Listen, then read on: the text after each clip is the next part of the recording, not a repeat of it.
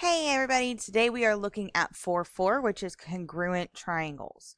Okay, so when we talk about congruent figures, if figures are congruent, they have the same size and the same shape.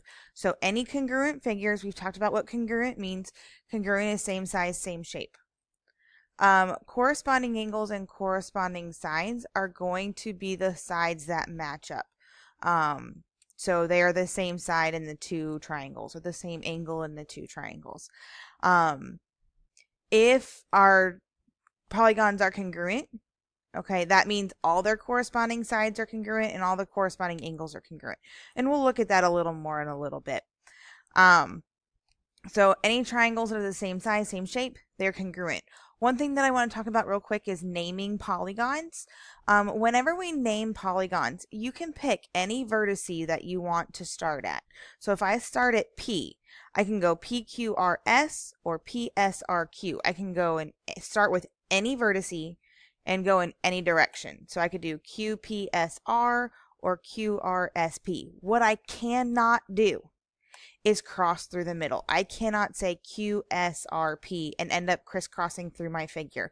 You want to pick a vertice and go around the outside of your shape, either clockwise or counterclockwise. It's not going to matter. Just don't crisscross through your shape. Okay, because the reason for that is when we do that, we have congruent statements. This right here and this right here is a congruent statement, which is already on your notes for you. Okay, what that means, like if I say triangle ABC is congruent to triangle DEF, angle A is the first letter here. Angle D is the first letter here. They match their position, so they are corresponding angles. That means angles A and D are going to be congruent. Okay, if I look in the middle letter and the middle letter, it's B and E. Those angles are going to be corresponding angles. They're going to match up in the triangle, and they are going to be congruent. And then I look at the last letter C and the last letter F. Those are going to be congruent. Same thing with sides. If I look at the first two sides, I have side AB. That's this side here. The first two letters here are DE. So these two sides are going to be corresponding, and they're going to match up. Then I look at the next two letters, BC and EF. Those are going to be my corresponding sides. They are going to be congruent. And then my first and last, so AC and DF. Those two are going to be corresponding sides, and they will be congruent. The same thing is true. It doesn't matter how many letters you have or how many sides you have in your figure. It always is going to work that way. So when you write your congruent statements, it is very, very, very important that you are paying attention to the order of your letters, because the order of your letters matter because they are matching up which pieces and parts are corresponding. So like if I were to look here, here's PQ, then QR, then RS, then I would do PS. Those are the four sides. Okay, so you do the two that are right next to each other, and then the first and last one is going to wrap that around for you. So if you have questions on that, go ahead and write them down now. Okay, so what we're looking at here is with example 1, I want to name the congruent and corresponding parts. So I'm told that triangle RST is congruent to triangle XYZ. Okay, I have pictures here, but I do not even need them. The only thing I need is this right here. Okay, so I'm going to say and start with angle R. Angle R is the first letter. The first letter over here is X. So angle R is going to be congruent to angle X. The second letter is S. The second letter is Y. So angle S is going to be congruent to angle Y. And then my last letter is T. My last letter is Z. So angle T is going to be congruent to angle Z. Okay, then I'm going to look at my sides. My first two letters here are RS. So that's where I'm going to start. And it's going to be congruent to the first two letters over here, which is XY.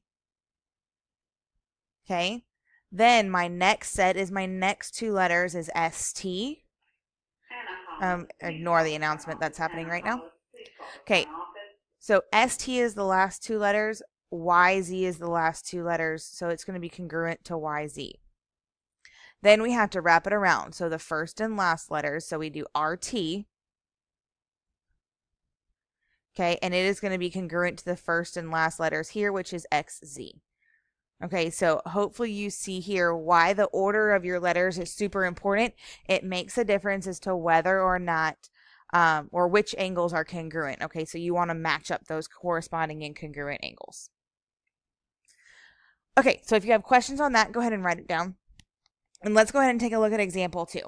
With example 2, we're told that these two triangles here, EFH and GFH, are congruent. We want to do two things: find the value of X, and then find the measure of angle GFH, which is this angle up here. Okay, so if I want to find the measure of angle X, I know that from here, the measure of angles H and H, okay, so that's one H and the other H here. So it's FHE and FHG. Those are my two angles. These are going to be congruent, so that means this is also a right angle. So I'm going to set 6x minus 12 equal to 90. I'm going to add 12 to both sides, and I'm going to get that 6x is equal to 102. Okay, from here I'm going to divide both sides by 6, and I'm going to get that x is equal to 17. Okay, so now the next thing that I want to do is find the measure of angle GFH.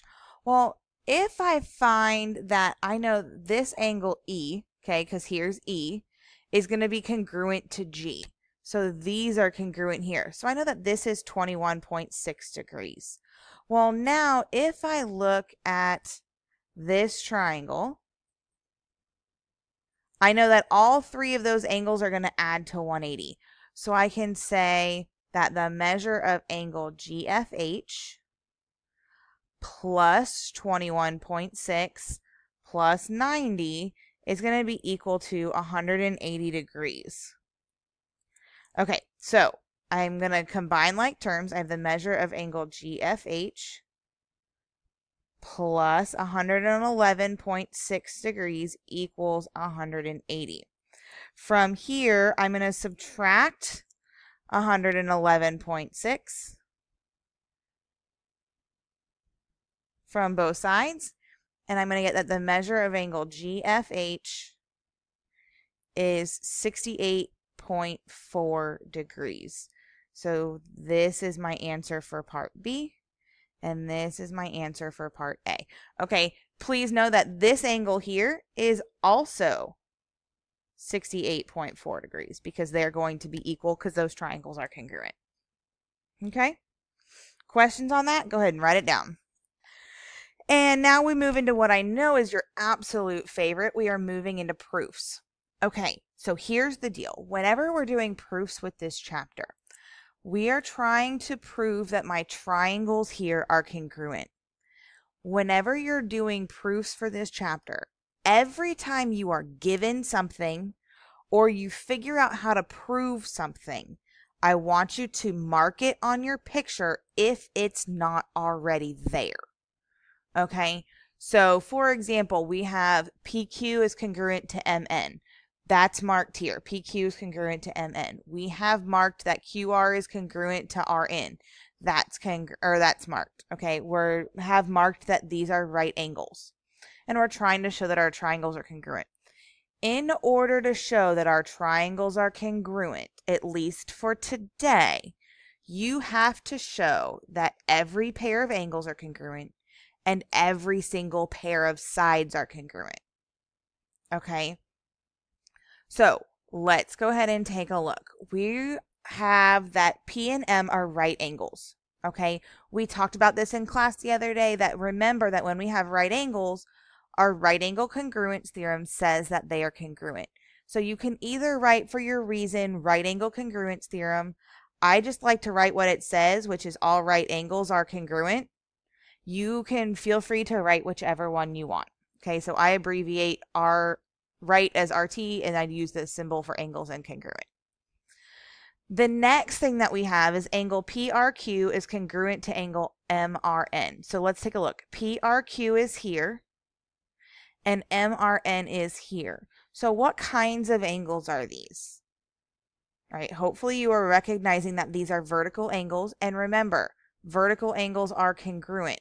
So we are going to write vertical angles either theorem or we're going to write are congruent. Either one of these is fine. The vertical angles theorem says vertical angles are congruent, or you can write vertical angles are congruent.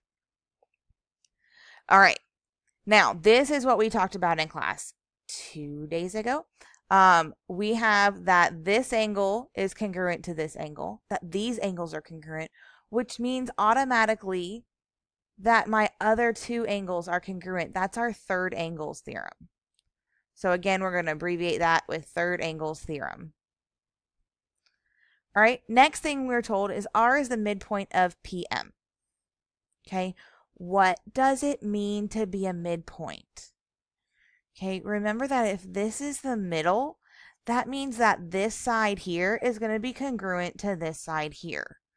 That is our definition of a midpoint, because that's what it means to be a midpoint. Then we have the last two sides are congruent. So before we can finish, look, we should have 3 pairs of angles are congruent. So here's 1 pair, 2 pair, 3 pairs. Then we should have all 3 pairs of sides are congruent. So we have 1 pair, 2 pair, 3 pair. Okay, so that's going to be important, is that when you're doing your proofs with this section, you want to show 3 pairs of angles are congruent, 3 pairs of sides are congruent. If we have that, then we know that our triangles are congruent by the definition of congruent figures or polygons or triangles, whatever you want to put, but you want to have figures or of some sort there, because it's not the definition of congruence, it's the definition of congruent figures, meaning that they have all pairs of sides congruent and all pairs of angles congruent. Okay, so if you have questions on that, go ahead and write that down now. All right, again, looking at another proof here, because I know they're your favorite. All right, we're told that segment AD bisects segment BE, and segment BE also bisects segment AD. Then we're told that AB is congruent to DE, that is marked, and we're told that angles A and D are congruent, and that is also marked. We can't mark a bisect yet because we're just being told that they bisect, so we don't know what that's coming from. So notice that when we start our proof, okay, we're starting with angles. Again, our goal to prove the triangles are congruent is to show that all 3 pairs of angles are congruent and all 3 pairs of sides are congruent. So when we look here, we have BCA, which is this angle here, is congruent to DCE, which is this angle here.